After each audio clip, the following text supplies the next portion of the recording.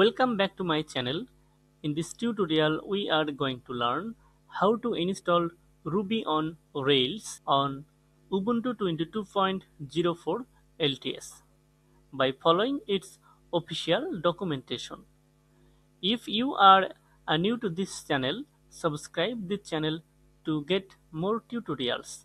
Let's get started by opening your favorite web browser and browse this URL guides.rubyonrails.org and then follow this documentation.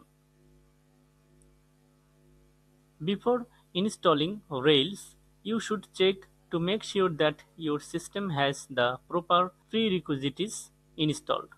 This includes Ruby and SQLite 3 database. At first, install Ruby on your system. Verify the installation using this command.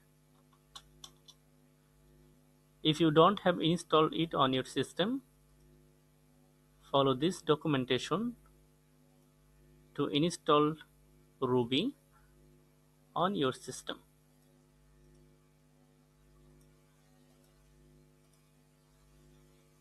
Enter this command to install Ruby on your system.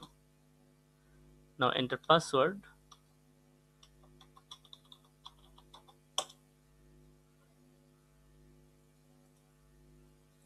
Now type Y to continue installation. It may take a while for installing Ruby on your system.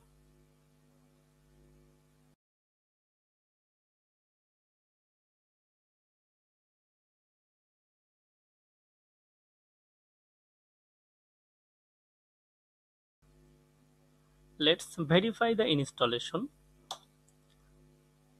using this command ruby-v. That's it. And then install SQLite 3 database. At first, verify the installation using this command on terminal. I already have installed SQLite 3 database. If you don't have installed SQLite 3 database on your system, you can install it using terminal sudo apt install SQLite 3. Okay, and then install Rails using this command.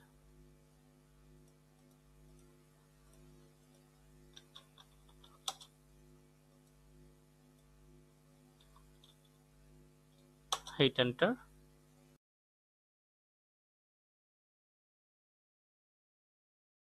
It may take a while.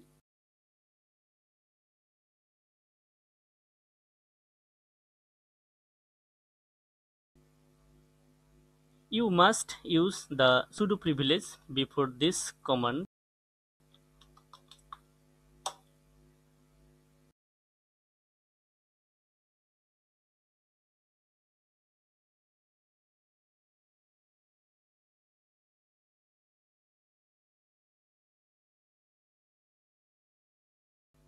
Okay, now verify the installation using this command. That's it.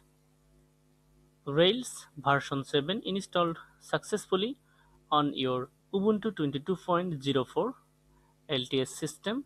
That's it. Rails version 7 installed successfully.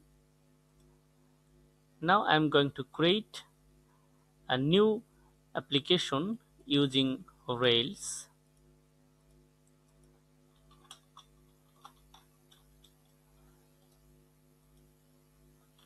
We can create a new application using this command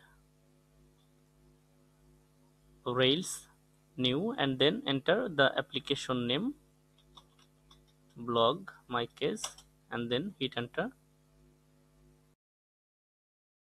It may take a while. Enter the password for your user account.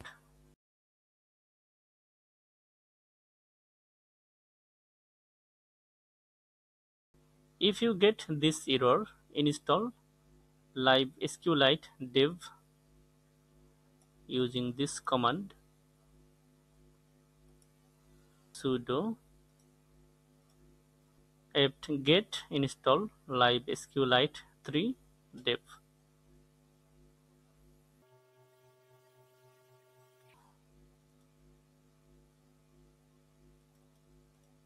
Remove this application and then apply this command again.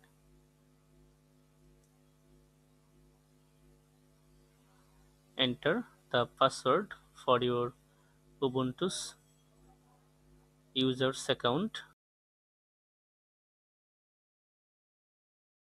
Okay, now navigate to this application by cd, and I am going to start the development server using this command.